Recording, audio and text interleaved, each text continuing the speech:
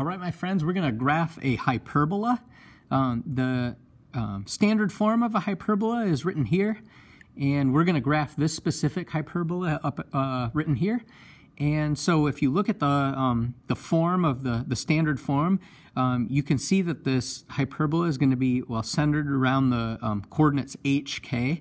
And so you can kind of see from above, by comparing these two, that h, k is going to be equal to -5, because this is supposed to be x minus h, and then the y coordinate is going to be 2.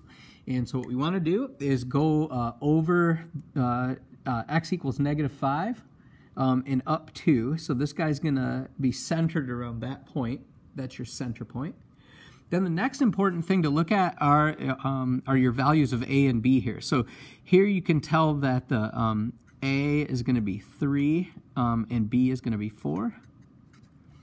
And so what you do from here is this value of a, what you do is it kind of tells you the half width of a little box that you could draw around this this center point. And so you can see that a is going to then be equal to 3. And so what you do is you go over 3 units this way and this way. And your b value of b is 4. So what that means is you go up 4 units this way and this way. And what that does is it defines a little box here.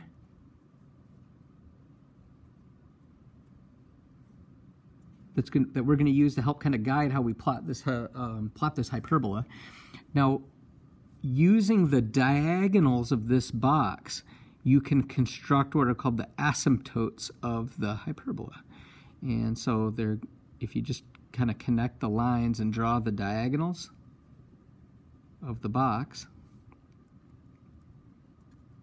it's going to look like this.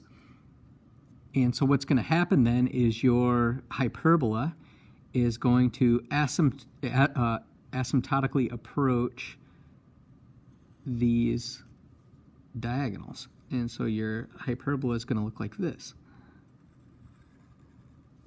So one other thing we can add to the picture, so here's the hyperbola, plot of the hyperbola. Something we can add to the picture are where the focal points are. And so to get those guys, you just use the relationship a squared plus b squared equals c squared. And what you find, well, I picked some friendly numbers here. So we have 3, 4, well, c is then going to be 5, right? Because you basically have 9 plus 16 equals c squared. So c is going to be square root of 25, which is going to be 5. And so what that means is the focal point is going to be, if you count 5 units over, 1, 2, 3, 4, 5, here's going to be one focal point.